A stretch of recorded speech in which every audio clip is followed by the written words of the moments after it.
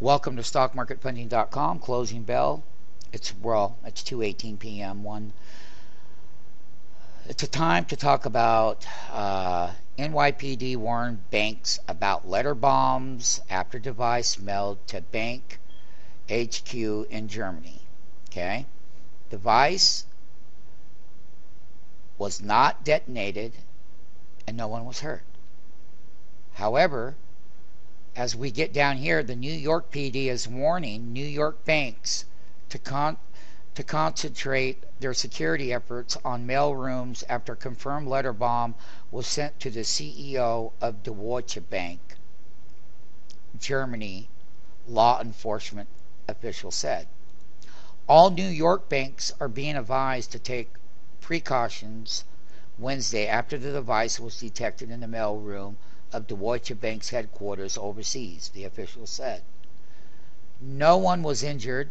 The New York PD, warning to bank security officials, confirmed mail package explosive device that was addressed and sent to Deutsche Bank in Frankfurt, Germany. The package, thank God, was detected by X-ray technology inside the mailroom. The package did not detonate. New York PD officials are stepping up security around Deutsche Bank locations in the city. There was no immediate word on what individual or group sent the apparent letter bomb, the official says.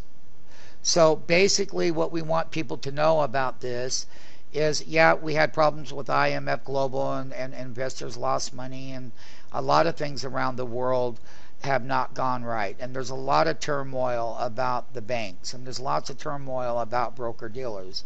But just because there's turmoils or protests does not give people the right to take the law or punishing other people in their own hands.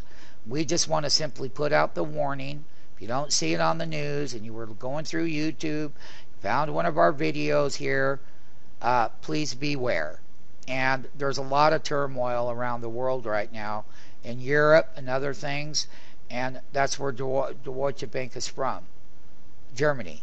And yes, they have some problems along with everyone else around the world who got themselves in extreme debt.